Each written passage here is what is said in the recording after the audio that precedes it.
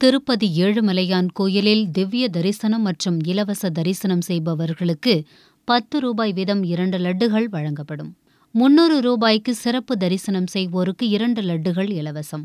கூடுதல் லட்டுகள் வேண்டுமென கேட்டால் 25 ரூபாய் வீதம் கூடுதலாக 2 லட்டுகள் வழங்கப்படும்.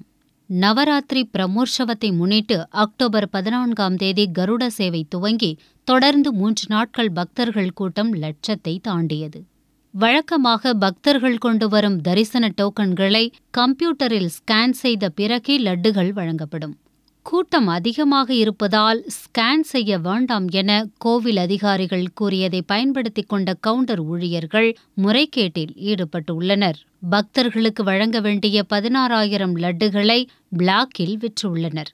இதன் மூலம் 10 லட்சம் ரூபாய் வரை முறைகேடு நடந்ததாக கூறப்படுகிறது. இது தொடர்பாக லட்டு கவுண்டர்களில் பணியாற்றும் 8 ஒப்பந்த ஊழியர்களிடம் தேவஸ்தான விஜிலன்ஸ் அதிகாரிகள் விசாரித்து வருகின்றனர்.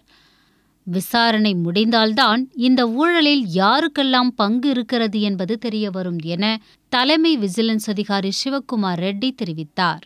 தரிசனம் செய்த பக்தர்களின் எண்ணிக்கை, விற்கப்பட்ட லட்டுகளின் எண்ணிக்கை, டோக்கன்களின் எண்ணிக்கை ஆகியவற்றை அதிகாரிகள் கணக்கிட்டு பார்த்தபோது முரண்பாடுகள் இருப்பதை அதிகாரிகள் கண்டறிந்தபோதுதான் லட்டு ஊழல் வெளிச்சத்துக்கு வந்துள்ளது.